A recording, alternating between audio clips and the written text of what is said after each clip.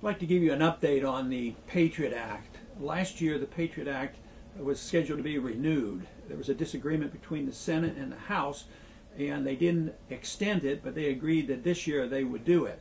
Right now, I think the scheme is that they're going to pass it as quietly as possible. Yet we hear now that there are going to be some meetings this week in the Senate Judiciary Committee, and that they are now planning to get this bill and law renewed.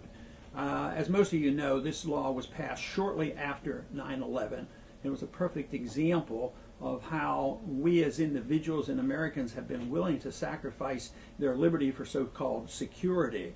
I consider this an absolute unconstitutional piece of legislation. It shouldn't be extended. It shouldn't be made worse. It actually should be repealed in its entirety, and we'd all be better off for it.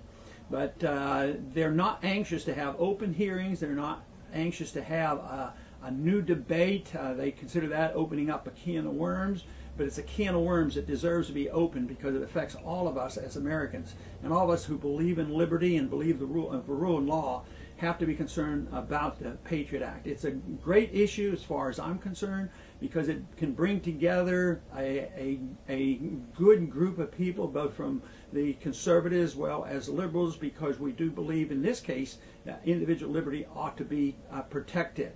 So keep an eye on this, and understand that the people at the Campaign for Liberty will try to keep you with updates on their website. Thank you.